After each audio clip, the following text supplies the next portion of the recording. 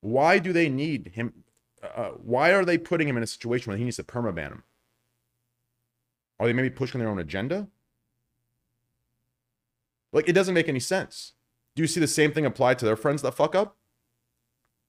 I can name a couple situations just from recently off the top of my head that they didn't go hard at all.